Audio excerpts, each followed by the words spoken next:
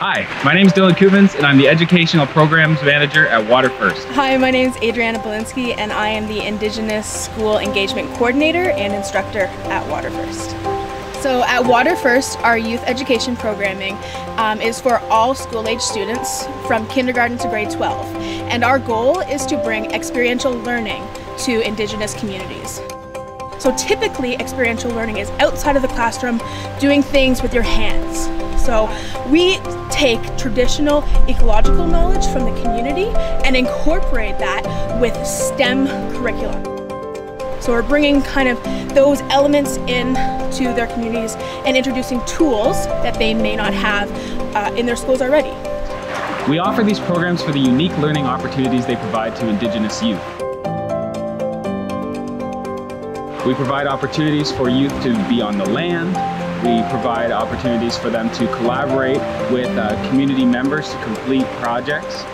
And our programs address water challenges in Indigenous communities by giving youth an opportunity to learn important water science concepts and couple it with local ecological knowledge to create a foundation of scientific knowledge that will inspire these youth to pursue careers in water science, to take leadership roles in their community.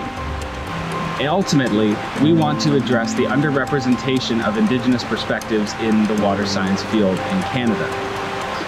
Our education programs were developed in close consultation with our Indigenous Advisory Council, and they're designed to meet the wants and needs of our Indigenous community partners. And our most recent project has feedback from the community members saying, they were impressed by the leadership that the students were showing. We have done educational programming in a lot of different provinces. So we started out in Ontario and we've moved to Quebec. We've done educational programming in Labrador and even in Manitoba. The best solutions to solve water challenges in Indigenous communities are going to come from the Indigenous communities themselves. This is why youth water science education is so important. They can take that knowledge and apply it in their future, whether that be a career or maybe just imparting that knowledge to other people, their friends, their children.